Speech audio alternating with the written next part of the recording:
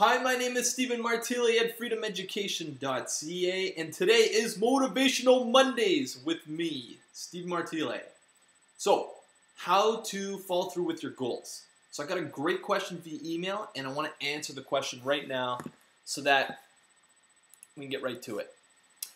It says, Steve, I have some issues with starting things and not finishing. Any suggestions on how people like me can follow through and get their tasks done? Okay, so one thing for sure, the number one thing that I recommend to people is that the goal or the desired result that they want resonates with them. You know, there's nothing like having a crappy goal and committing to it and letting your friends and your family and everyone know about it and your coach know about it, and then you don't even want to do it. So one thing for sure is make sure the goal resonates with you. It's got to be something that you want to do. That's number one.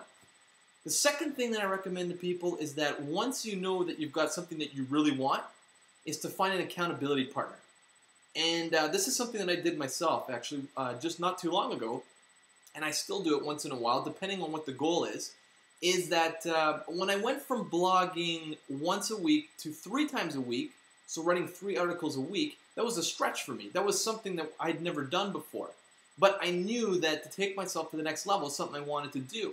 So what I did was I phoned up one of my best buddies, and he was blogging at the same time, and I said, you know what? I said, I would love for you to help me out here. I said, I just want you to just, hold me accountable. Every week, I'm going to submit you 3 articles.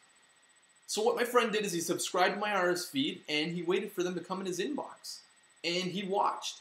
And if they didn't come up at Sunday, we had an agreement, at Sunday by, I think it was 7 o'clock, he'd phone me up and say, Steve, what's going on? You said you were going to submit these posts, and you didn't. So it was a great way to keep me accountable, and it got me to build momentum. As I started going, I started to build the habit, and once I built the habit, 3 articles a week was, it was really easy for me to do that. So the third thing that I recommend to people is that they have a coach, because that's how I got started. Coaching, what it did for me was it helped me create a structure, because every week what would happen is that I was accountable to the coach. So I had to submit my actions for the week. And what I found from that accountability is that it got me into the habit of taking action every week. And what better way to create results is by taking action. And even more importantly, and I think this applies to all 3 areas, is that once you start to take action, once you're in resonance with the goal, you have an accountability partner and you have a coach, is that you make completing a habit. Because there's nothing like taking a goal, setting it, and then not even getting it done. And the thing is that becomes a habit for you.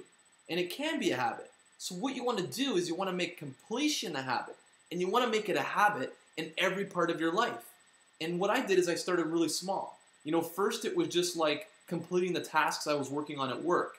And, sometimes I'd get interrupted with a phone call, and it would be like just finishing the phone call. It'd be like, 1 minute, I'm just going to finish this phone call, and I'll get right to you.